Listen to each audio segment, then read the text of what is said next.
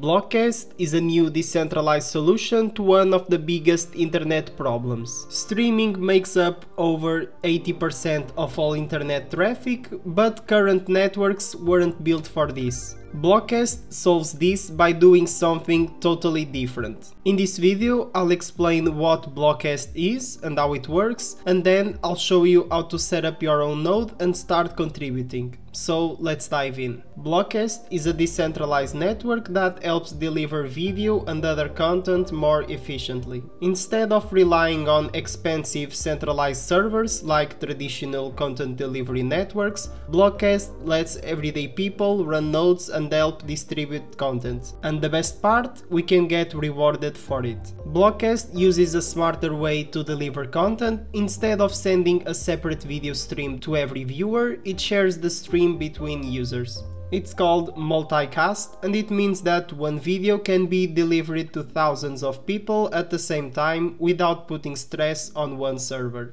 For Blockcast to work, there are three different types of nodes. There are beacon, relay and cast nodes.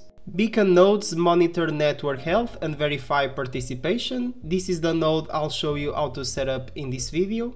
Then there are relay nodes. They help to distribute content by sharing bandwidth locally. And finally, cast nodes are high-performance servers that deliver content to thousands of users. If you are interested in seeing a more detailed guide on how everything works, I recommend you to check the official documents. And now I'll show you how to set up a beacon node. It's free and also very simple. As always, the first step is creating an account. I will leave the link in the description. You can also use my referral code, that will get me a small bonus, so thank you very much if you do so. After you create your account, you will need to go into the profile settings and connect a wallet. I used Phantom to connect the wallet. The first time it didn't work, I just had to use a different browser and then the connection was successful. Before you start running your beacon node, it's important to make sure that you have downloaded and installed Docker. It's very simple to install and of course it's completely free. I will leave the link in the description. The first step is to retrieve the Blockcast Beacon manifest. There are three different options to complete this first step, but I will choose to just download from GitHub. You just need to go to the official Blockcast documents and then enter GitHub, and you will see a file named Docker Compose. That's the file you need to download to your computer. After you download this file, you will need to create a new folder on the home screen. You can name it anything you want. It's important that you place the file inside the folder. You just need to open the folder you have just created with the file inside, of course. On the top you will see the path of the file.